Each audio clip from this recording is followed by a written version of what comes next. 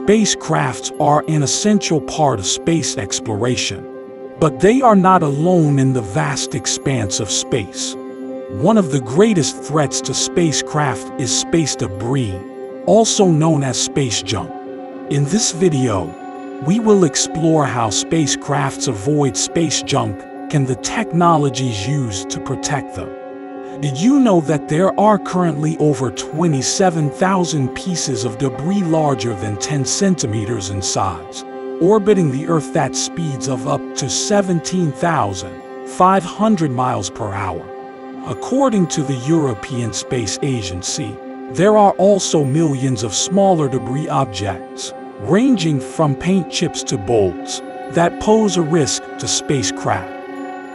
It is not comparable to a gunshot.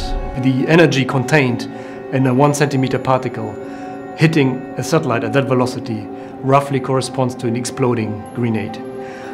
So the consequences of such a hit mean a satellite failure, for larger objects even a satellite destruction and fragment generation, which again then has environmental consequences.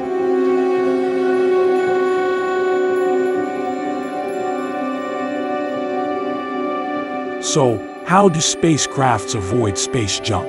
One way is by constantly monitoring their trajectory and adjusting their course to avoid debris. This is done by using radar and optical sensors to track space debris and predict its location. Spacecraft can then be redirected to avoid any potential collisions. Another way spacecrafts avoid space junk is by taking advantage of the fact that most space debris is located in low Earth orbit, which is around 1,200 miles above the Earth's surface. By orbiting higher, spacecraft can minimize their exposure to space debris. The Space Surveillance Network keeps track and predicts pathways of space junk. They provide the data to NASA so they can compute the probability of collisions and decide if an avoidance maneuver is necessary. However, there are millions of smaller pieces as small as a millimeter, and occasionally they impact the ISS. So protective shields and Kevlar is added to soften the impact. There are also several technologies used to protect spacecraft from space debris. One such technology is the Whipple shield, which is a lightweight shield made up of 2 or more layers of metal that can absorb the impact of small debris.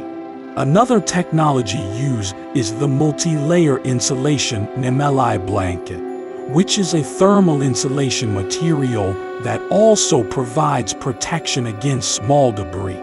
So, can we clean up space junk? Cleaning up space junk is becoming an increasingly urgent issue as the amount of debris in orbit continues to grow. One proposed solution is to use nets or harpoons to capture larger pieces of debris and pull them out of orbit.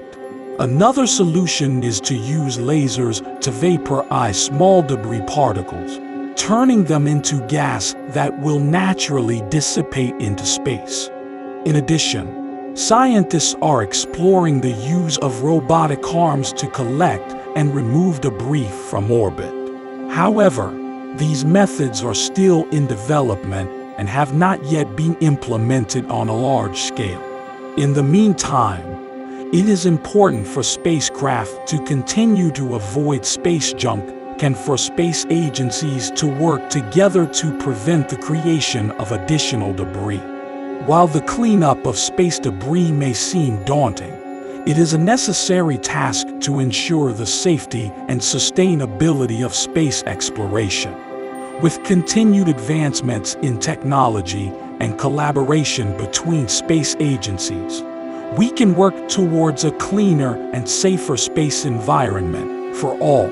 In conclusion, spacecraft have been exploring the depths of space for decades, but the presence of space debris poses a significant challenge. To ensure the continued success of space exploration and the safety of astronauts, spacecraft must avoid space junk and utilize protective technologies. Additionally, active debris removal systems are needed to clean up the growing amount of space debris. By working together, we can create a cleaner and safer space environment for all.